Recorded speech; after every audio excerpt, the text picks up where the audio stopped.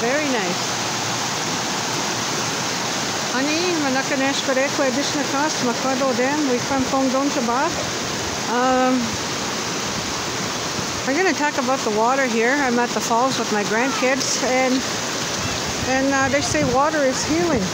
And as women, it's part of our role as Anishinaabe equipped to pray for this beautiful water that runs, that nourishes all life, all humanity, and all the animals, all the spirits that are here within the water. And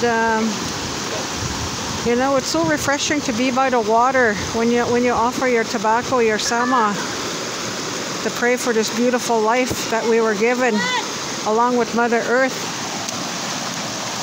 And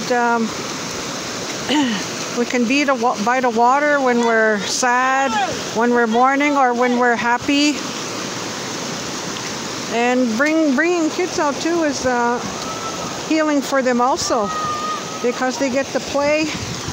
And this is going to be good memories for them to learn about the water, to respect the water, and just feeling the serenity here of the flowing waters down this creek. And you know, it's good to go for a walk. Bring a chair if you need a chair. I have my granny chair there so I can relax because of my knee that's in pain sometimes from 2 years ago, having a broken knee. However, I enjoy spending time with my grandkids and am glad to be here by the creek.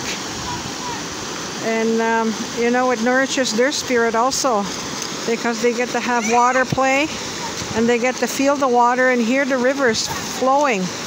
So it gets their senses going, and it also helps us to connect more with our spirit.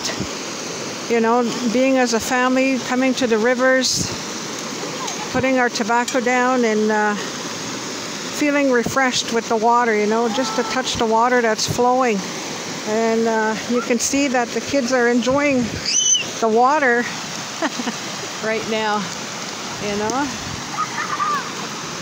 Yeah, so that's one of my water stories, and Chumigwech Mana. I will talk again later. Naha, Bama.